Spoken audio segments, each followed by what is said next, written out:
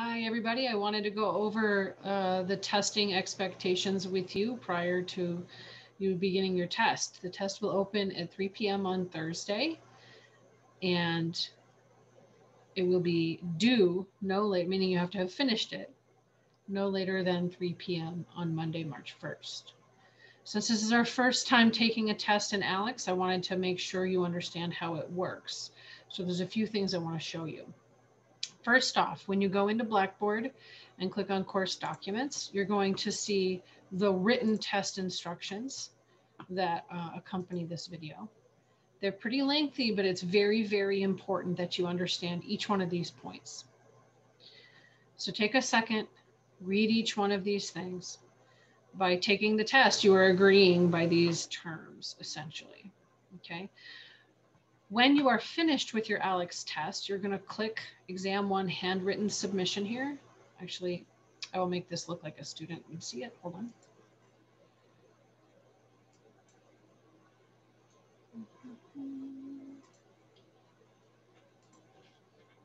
Okay, so you go to Course Documents, and you'll see, of course, our link for Alex. We'll get to that in a second. You'll see Exam 1 Handwritten Submission. This is where you will go to submit your written work. So as you are working through the problems on the test, you should be writing down any math that you do, any kind of little logical notes about some of the conceptual questions, things like that. Whatever information you can give me to help me figure out what you were thinking. This is going to let me give you partial credit on an online test.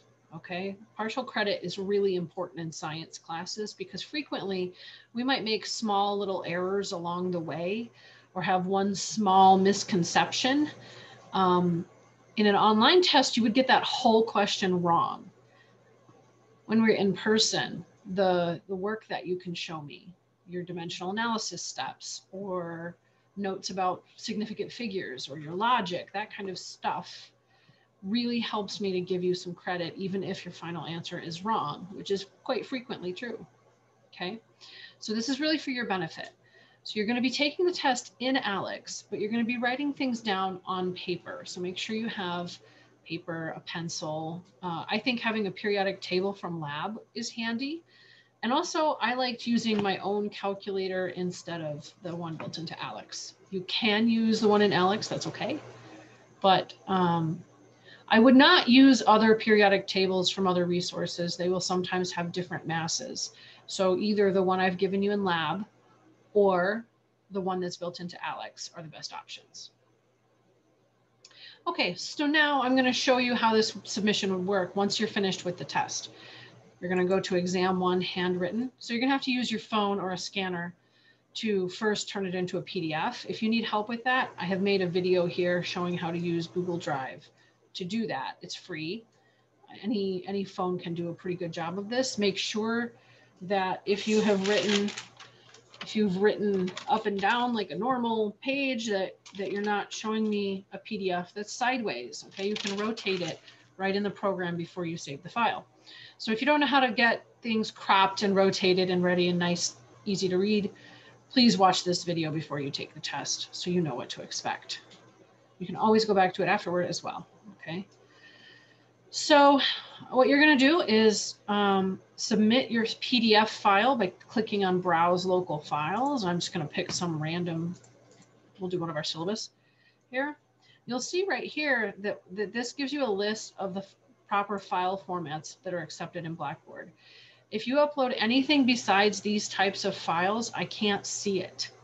So I need you to choose file types that are compatible with Blackboard. This will allow me to give you feedback also on your work right online. You'll be able to go in and see my comments directly. I think the easiest file type for something like this is PDF. So that's my general recommendation. Then you have to click this, I agree to submit my papers to the Global Reference Database. If you don't click that, it won't accept it. And then you would just click submit.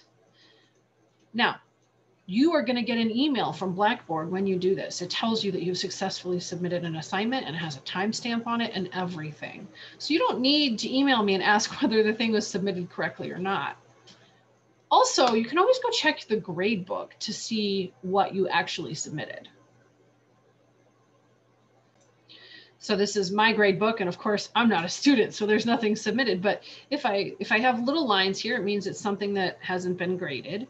And if I can click on the item, then it means that you can see whatever you submitted for that assignment. Okay, that's just by clicking on my grades. Super easy. Okay, so now about Alex, I want to show you a couple things to pay attention to. So once you navigate to the test, it's going to tell you how you get 1 attempt. That means you want to have a stable internet connection. If you feel like your internet's not stable, come to campus and spend some time in the Learning Commons or the library to take this test. It's only going to be an hour long max, so you could even probably fit it in around your lab schedule, I'm guessing. There's 20 questions total, and you have 1 hour to do it, unless you have accommodations from the Office of Accessibility Resources, in which case you need to email me and tell me which class you're in so that I can apply those to each test. All right, you have to ask for accommodations on each test, just like when we're in person, you would sign up with OAR directly. Don't rely on me to remember that you sent me your forms in the beginning of the semester, okay? Make sure you're telling me what accommodations you need and which class you're in. Okay, so it's telling you once you start the test, you must finish it. So make sure you have an hour to spend, just get it done, okay? You can't go back into study mode once you've begun. So make sure you're prepared and you feel like you've reviewed everything you can. Then of course you just click start. And I want to show you just one thing about that we're used to using in study mode that you should not be clicking on when you're on a test. So on a test, you have resources on the side. You have a calculator that's very handy. You have some data. I don't think we need these too much yet, but it's there. And you have some periodic table references. These are nice, right? Tells you names and amounts and atomic numbers and everything. The one you don't want to click on is on some of these problems. If they have a button that says explanation, don't use it. You will get 0 points if you click on that button. If you have troubles, you can message me here, not for me because I would be messaging myself, but you can message me by clicking on the little email. And you can also, of course, send me a normal email or a message in Discord. If it's a specific question about a problem, you can message me individually rather than in the group chat in Discord, okay? You need to keep in mind, as the instructions tell you, that any screenshots or photos that you take do not belong on external websites. That's very illegal for a lot of reasons. Not only will it get you a 0 on this assignment, but the company that owns Alex has every right to pursue legal matters because you're taking their property and putting it on public websites. So keep that in mind.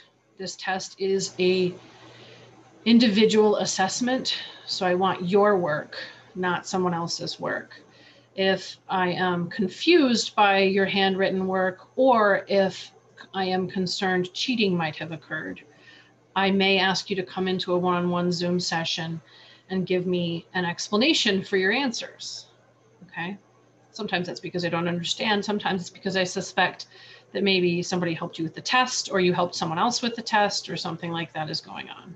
So this is just you. It's not a huge portion of your grade, you guys, but it is an important process to review what you know, establish what you don't know. Remember that we're going to have an in-person final. So this is really your chance to practice with the material and make sure you're on track so far this semester. Okay.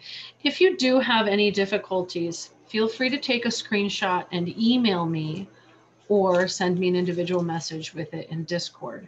If you have a Macintosh computer, Macs, you have to hold Shift, Command, and the number 4 to take a screenshot. For Windows, it's holding the window key, looks like the Windows icon, between Control and Alt on most keyboards. So you hold Windows, Shift, and S. And then you just drag and drop to take a picture of the question. This might be something you have to do if you know, if there's a technical glitch and like Alex is giving you an error message, or I don't know. There's a bunch of reasons, but you can do that to get help from me. You cannot do that to upload it to websites or send it to your friends or whatever. Keep in mind, each test is unique. People are not going to have the same questions. So yeah, you should just really use this as an opportunity to learn, an opportunity to know whether you're on track or not. Okay. Plagiarism is not acceptable. So just don't bother. Okay. So yeah, after you're done with your test in Alex, there's 20 questions. You're going to finish it up. Then right away, scan in your handwritten work and upload it right into Blackboard so I can give you extra points if you've earned it. If you don't scan something in for me within a reasonable time after your exam is done, then you're going to get a 0 on the test, because then I have no evidence that you did it. Okay. So don't lose your papers. Keep them somewhere safe. After you've submitted, you get that email verification and you know you've uploaded it correctly in Blackboard. Okay. If you have any problems, reach out. Let me know what's going on. Good luck.